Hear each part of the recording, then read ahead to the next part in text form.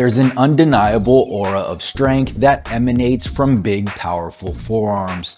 Whether you're wearing a snug tank top or an oversized shirt, the sight of well-built forearms distinctly signifies raw power and vitality. While your forearms receive a fair share of indirect training already, it may not be a bad idea to include some direct forearm work, especially if they're lagging behind. And that's why I want to share the 5 best exercises for bigger forearms. But first, let's quickly go over the basic anatomy of the forearm muscles and their functions.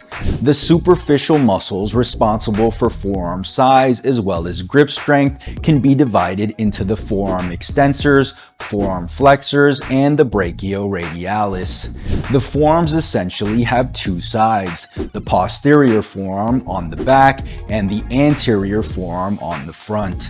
The anterior forearm is responsible for flexion of the wrist as well as flexion of the fingers, while the posterior forearm is responsible for extension of the wrist as well as extension of the fingers. The brachioradialis, which also happens to be the largest forearm muscle, is responsible for elbow flexion as well as pronation and supination. Now that we understand what muscles we're targeting and what movement they're responsible for, let's go over the 5 best exercises for bigger forearms. Exercise number 1. Reverse curls. One 2015 study published in the Frontiers in Physiology journal comparing biceps brachii and brachioradialis activation from different hand positions found that pronated or reverse curls produced higher brachioradialis activation than curling with a supinated or neutral hand position. The reverse curl can be done with a straight bar, easy bar, dumbbell, or even cables. Regardless of the variation you choose, perform these with a thumbless grip to ensure you're working both sides of the forearm. Exercise number 2. Wrist roller. The wrist roller is one of the most efficient tools for working both your wrist flexors and extensors. As you roll the weight up, you're performing wrist extension. As you roll the weight down, which should be done under control, you'll be performing wrist flexion. One common mistake when performing this exercise is extending your arms out in front of you, as doing so will cause your front delts to fatigue far before the target muscle. Instead, keep your elbows tucked into your torso to prevent the delts from working. Not only will this ensure you're keeping tension on your forearms, but keeping your elbows flexed throughout the exercise will add some isometric work to your brachioradialis as well. Exercise number 3. Wrist curls. Wrist curls are one of the most popular ways to target the inside of your forearms.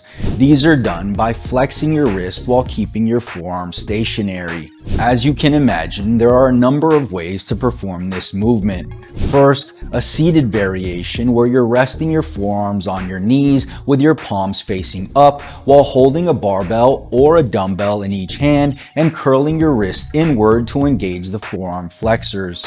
Another equally popular version of this movement is the behind the back wrist curl. Stand with a barbell behind your back, palms facing upward. Grip the bar slightly wider than shoulder width apart and keep your arms fully extended.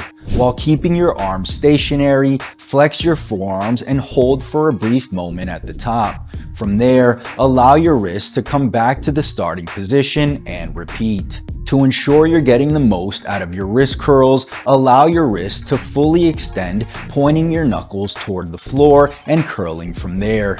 And if you want to take it a step further, allow the handle to roll down your fingertips before curling the weight back up, as this will provide your forearm flexors with a better stretch at the bottom. Exercise number 4. Reverse wrist curls.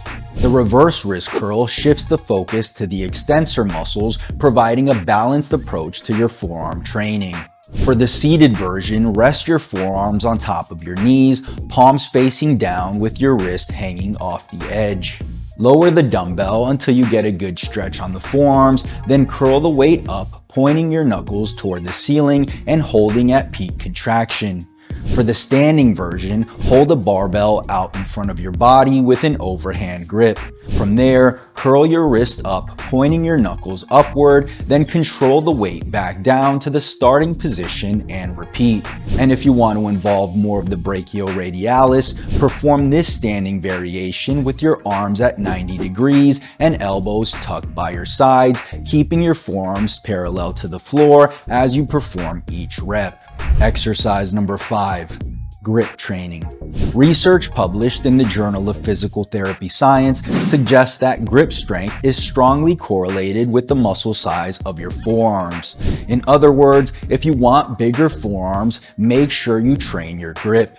For this, we have a few options. First is the plate pinch. This consists of taking 2 plates and pinching them together between your thumb and your other fingers.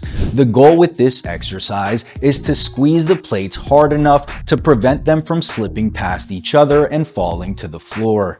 I recommend starting light with 2 5-pound plates and gradually working your way up from there.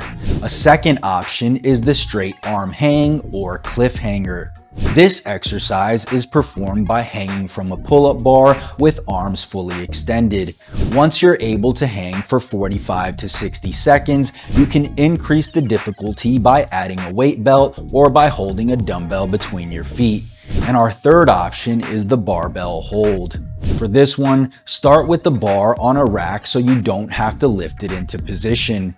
Grab the bar with an overhand grip, hands shoulder width apart, and lift it off the rack while keeping your arms fully extended. Much like the other grip exercises, you'll simply hold the bar until your grip gives out. Progression with this variation can be accomplished by simply increasing hold time, adding more weight to the bar, or both. So there you have it, the 5 best exercises for bigger and stronger forearms.